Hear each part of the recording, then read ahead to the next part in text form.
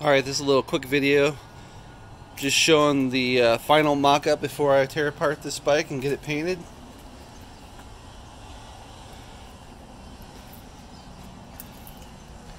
So this is a early 50s rigid rear section that's been mounted to a 60 to 62 era duplex front frame section.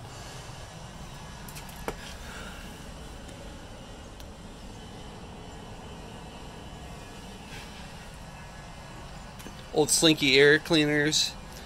These were made by a guy out of England before Lowbrow started carrying those. I think I bought these almost 20 years ago now.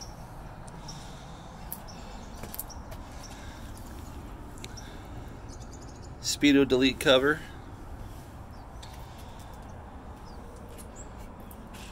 Modified factory rigid rear fender.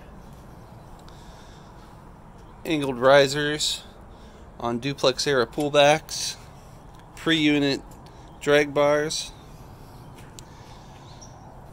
Pre-unit pancake hub mounted to unit forks with MCM fork covers.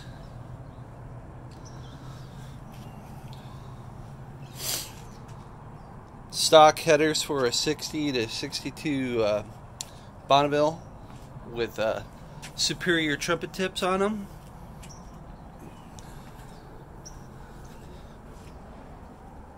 Going with my do-ray again. Do-ray, however you want to pronounce it.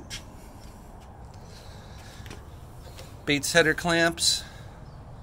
Octagon chrome tank.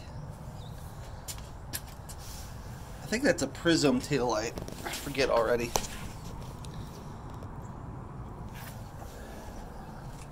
Firestone 21 on the front. And I've got a Kenda. Well, it's knobby, but I think it looks pretty good. I like having an aggressive tire on the back.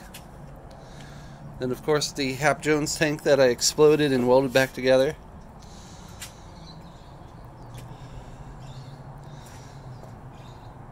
Okay. Last time I'm going to see this together for a couple months.